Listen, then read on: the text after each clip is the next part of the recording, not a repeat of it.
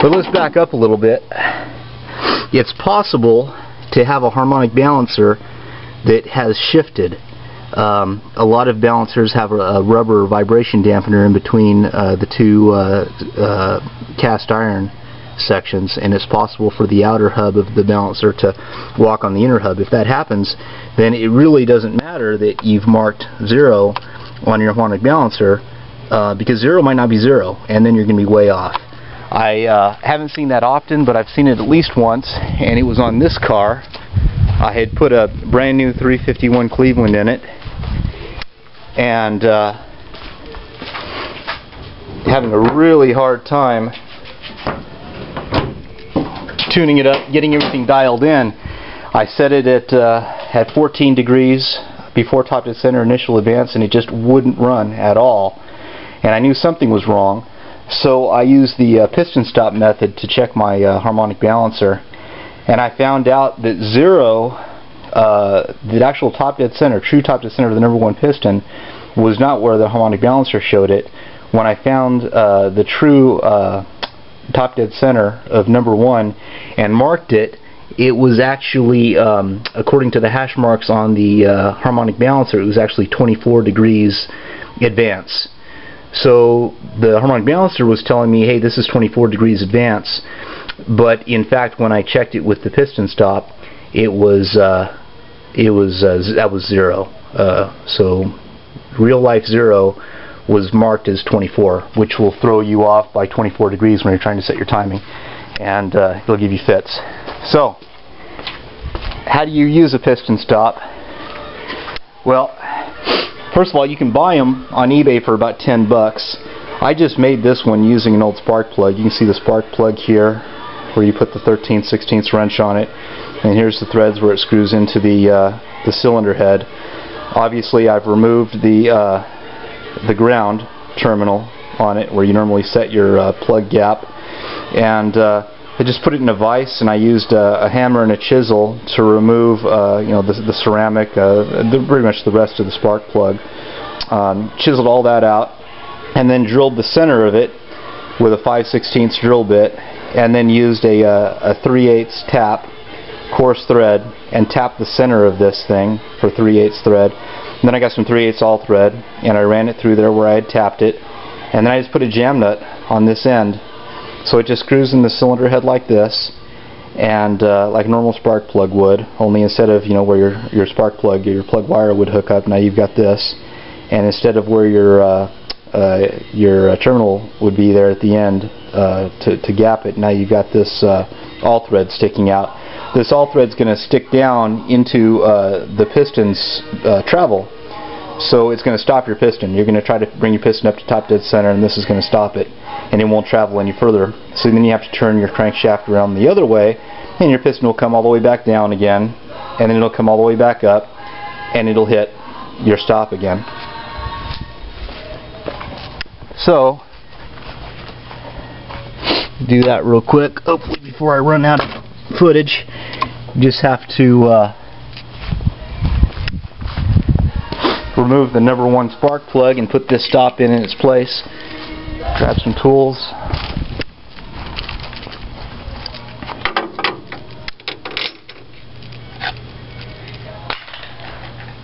Alright.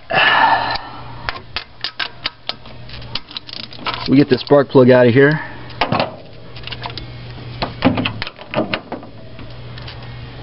One thing I should mention is if you were to install your piston stop and inadvertently your starter were to engage, you would destroy your number 1 piston. So here's a good piece of advice. Do this. Take the negative off your battery like so, and now your starter cannot engage and you won't destroy your engine, because you really don't want to forget that you've got a piston stop in your engine and try to start your engine, because the piston will just wipe itself out on your piston stop. So the piston stop goes right in where the spark plug was.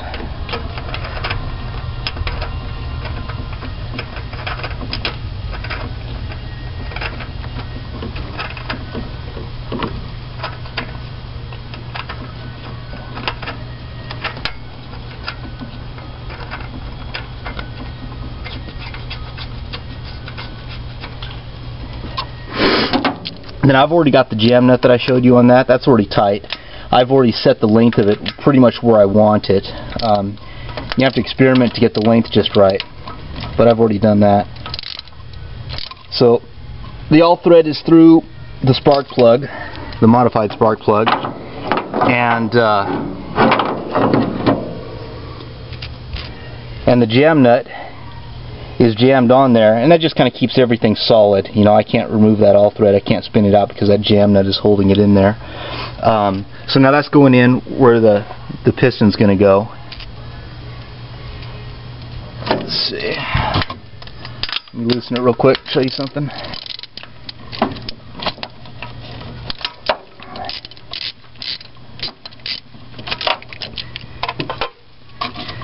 Pull it back out entirely. Alright.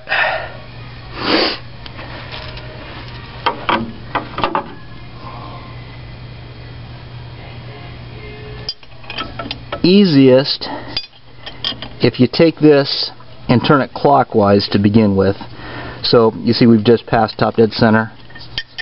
Take it clockwise a little bit, like that, because it's usually easier to turn your engine by hand clockwise than it is to turn it counterclockwise.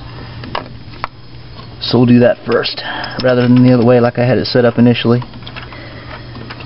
So we're putting this stop back in there.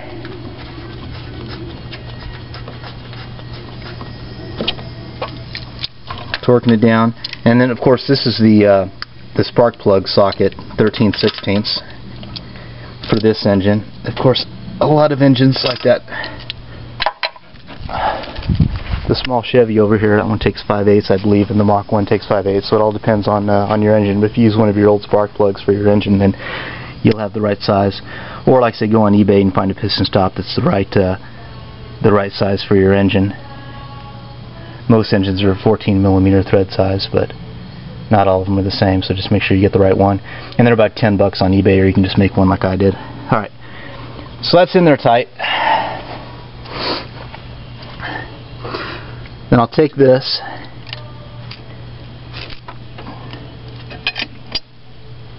and I'll turn it counterclockwise, which I said was hardest, and right there you see it stopped. That's as far as I can turn it because the piston has hit the stop. So I turn it clockwise again, so I can turn it clockwise. But if I try to turn it counterclockwise, right there, that's hitting the stop. Let's see if you can hear it. No.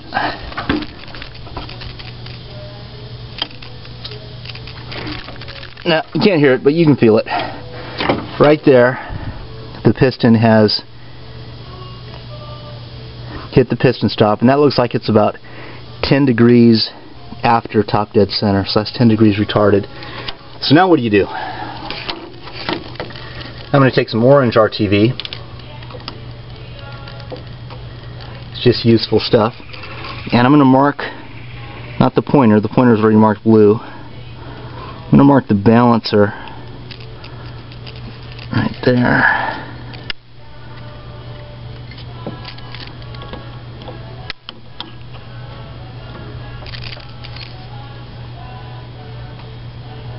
There, that's a good mark. So, let's see. So I took some orange RTV, some ultra copper, looks orange, and I turned it so that the piston hit the stop, and right where it hit the stop, I marked the balancer where the balancer is lined up with my pointer, because the pointer is your constant. So now I cannot turn the engine counterclockwise any further. The only way I can go is this way. When I do this, it's bringing the piston back down.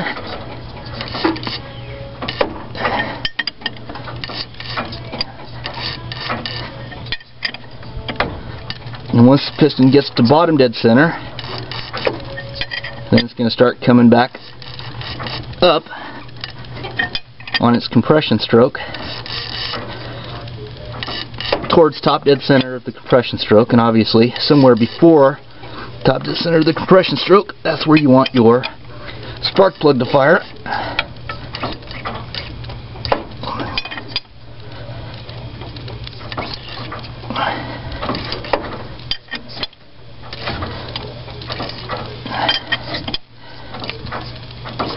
so there's 50 according to my hash marks. There's just past 40. There's 30 and 20. Should hit the stop pretty soon. And there's the stop. I can't get farther than that.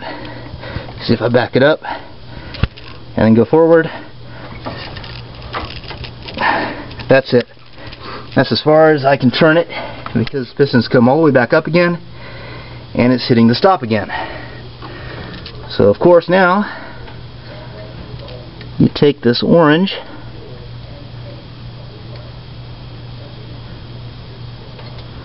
and you mark it right there.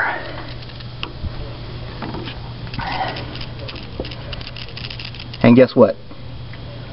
Right in between your two orange marks, if you were to take a measuring tape and measure, right in between those two marks, that's going to be your true top dead center of the number 1 piston.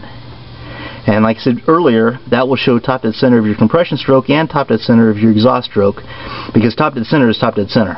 The timing mark is going to say the same.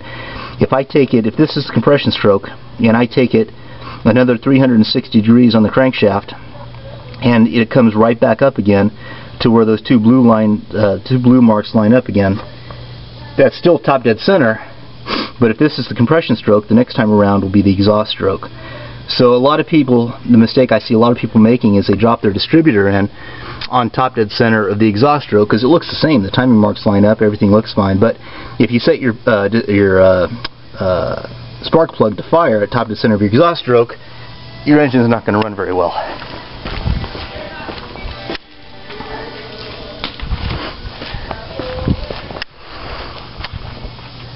And obviously this looks perfect.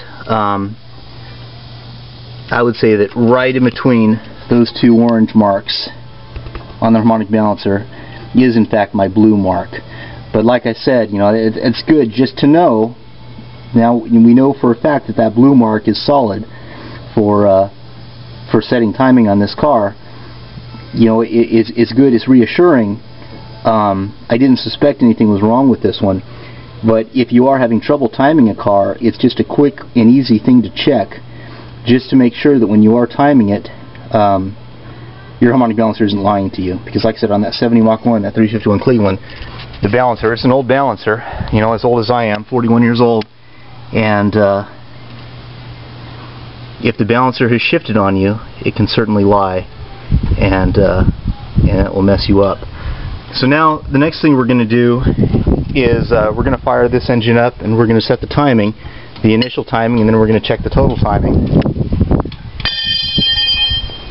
But like we were saying, there's a reason that our battery's disconnected, and we've got our tool off of the crankshaft because we don't want to start the engine with that on there either.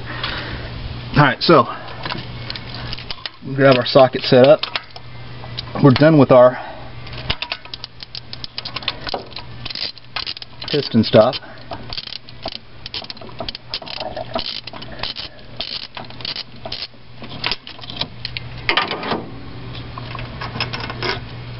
Yank that out of there. Put our spark plug back in.